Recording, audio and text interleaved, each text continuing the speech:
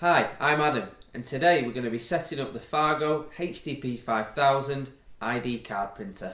The following items are included with the printer: installation guide, power supply and power cord, input and output card hoppers, printer driver, warranty and registration card.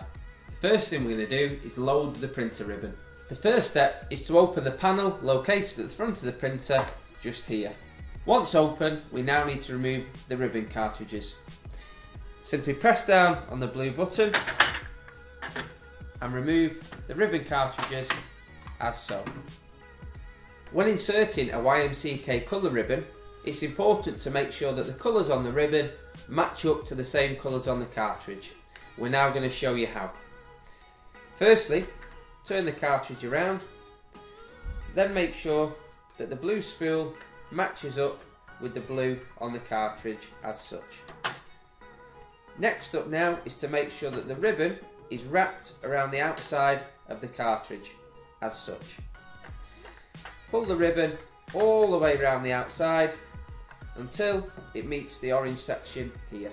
Once in, drop in, making sure it's fully clipped and supported. Once inserted, we need to make sure that the ribbon is tightly wrapped to the cartridge. To do so, we're going to flip the cartridge across and also just pull the top of the ribbon in as such. We're now going to do the same process for the clear transfer film. Firstly, tilt the cartridge over.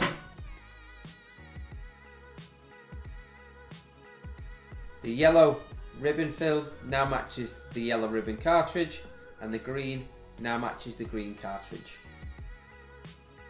And turn just here as so. With the YMCK printer ribbon and clear transfer film now set, we're ready to place both cartridges back inside the printer. We need to make sure that the cartridges are inserted firmly, listing out for the click as so.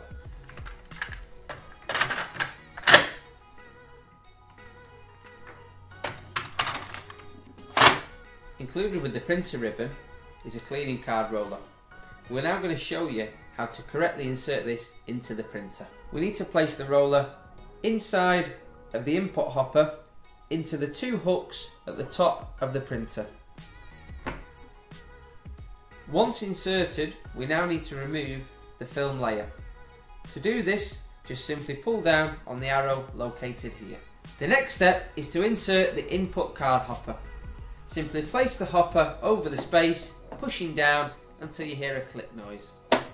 Once the hopper is inserted correctly, we now need to insert the blank white cards. We do so by pressing down on the button at the side of the hopper and lifting the lid. We then place the blank white cards inside the hopper as such. Once your cards are inserted, simply push the hopper back down, closing the lid. With the input card hopper inserted correctly, it's now time to do the same with the output card hopper. Before inserting, make sure that the spring coils are at the bottom of the hopper, and all we now need to do is just insert it into the two areas at the side of the printer as so. Our next step is to connect the power cord as so and install the printer driver. Make sure all programs are closed and insert the software installation CD. Follow the on-screen procedure to complete the installation. Read and click accept and then click next. We're going to use a USB connection, so we're going to click that and then next.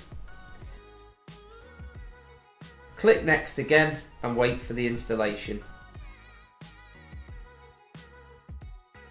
When you're prompted to connect the cable, please do so.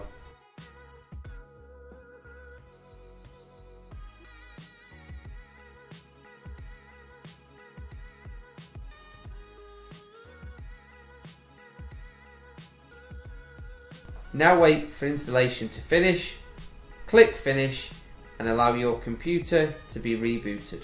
The software is now installed and you're ready to print.